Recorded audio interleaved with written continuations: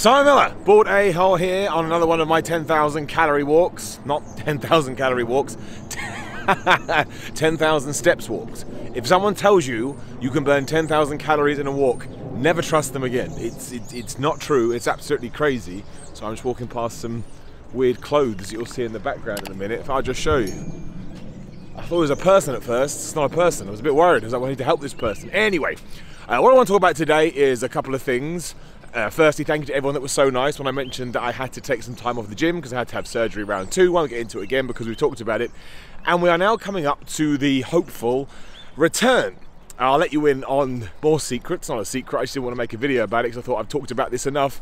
It was not a decent recovery given that the surgery was meant to be quite simple and we went through some, what's the word we're looking for? Complication, I suppose. I don't want to say that because that makes it sound like it was, oh no, it was not anything like that. Now, there was no panic buttons being pushed, but you know, there was a few incidents which meant I wasn't able to keep my calories up, etc. So I lost way too much, not way too much weight, but more weight than I wanted to, is what I'm trying to say. I mean, you never really know how your body's going to adapt and respond to these kind of things. But yes, I thought, well, I can probably try and not retain that. Well, you can retain muscle after, 4 weeks of not lifting weights, but it was one of those situations where for 2 weeks I couldn't do anything because I had a big gaping wound in me, and that was probably be a really big idea. But the point now is this: because I have come out the other side in probably worse shape than I was expecting, is what I will say.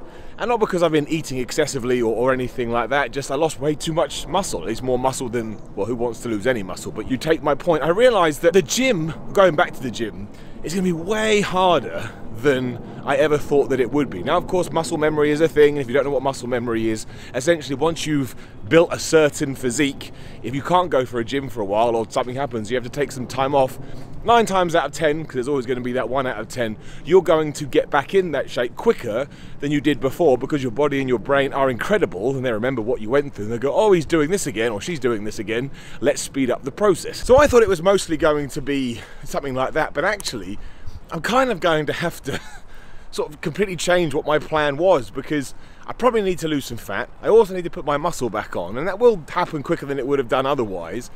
But that wasn't what I was intending at all. And I realised, man, I'm a little bit freaked out about going back to the gym. Not about what other people think. I mean, I'm sure they'll see me and go, oh, what happened to that guy? But screw it, who cares, man? You never have to worry about what other people think about the gym or in any walks of life, because if you do, it's just going to drive you crazy and you should only ever be in competition with yourself. But I thought this tied into what's happening to a lot of people. That dog just tried to attack me. I'm scared of dogs. Different video for a different day. But my point being, I think this ties in to what a lot of people are going through at the moment. January, when, well, if your gyms are still open at the moment, people sign up, they have good intentions and they want to get in shape. And yeah, sure, a lot of people give up because they haven't got a plan, they don't know what they're doing, or they just hate it and they forget they should go out and find something they love. But another reason is because people sign up, again, they're feeling good, they wake up on the 1st of January, oh man, I ate to excess over Christmas, so now it's time to get in shape. But then the actual act of going to the gym, it really freaks them out. Now, mine is different.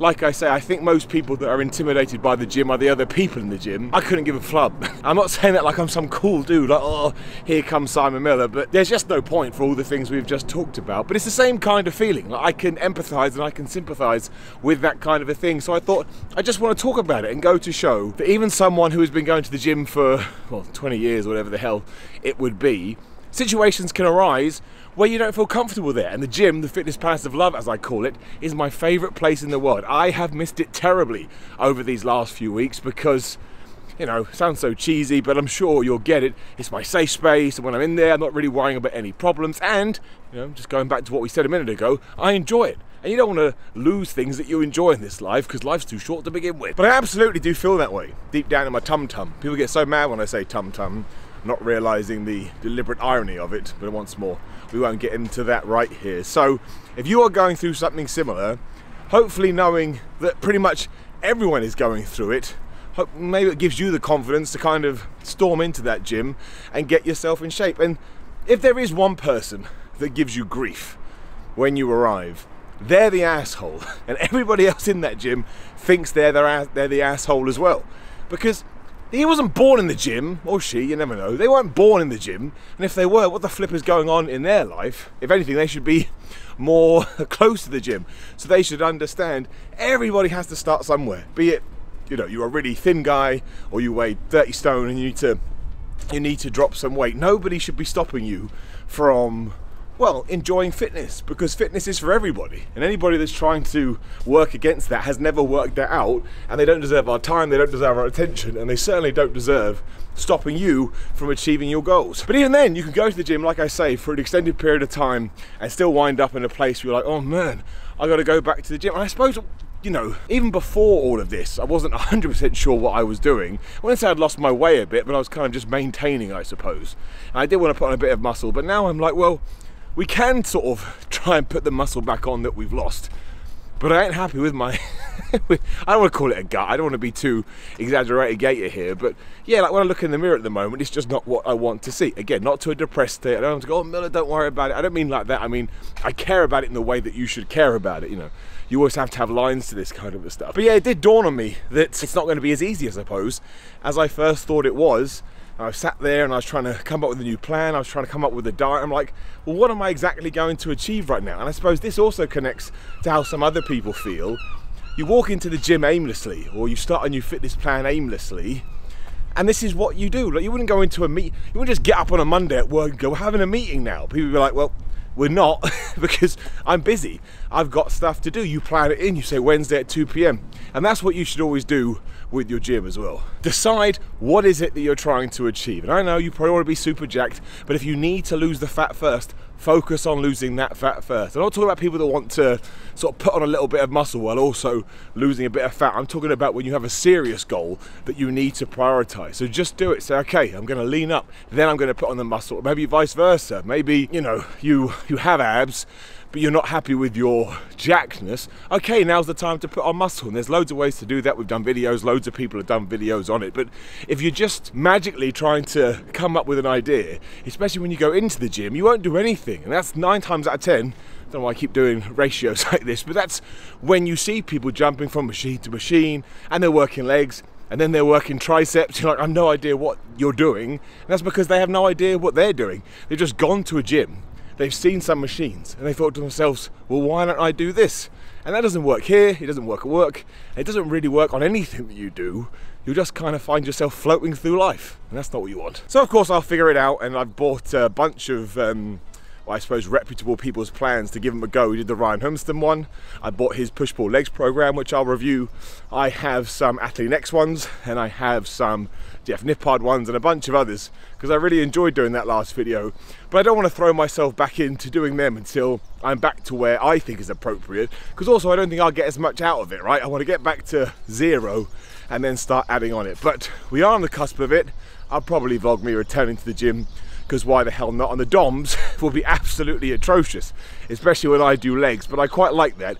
I mean, DOMs don't really mean anything. They're a good signifier that something has happened, but it doesn't mean you've trained your muscles in the right way or that you desperately need them.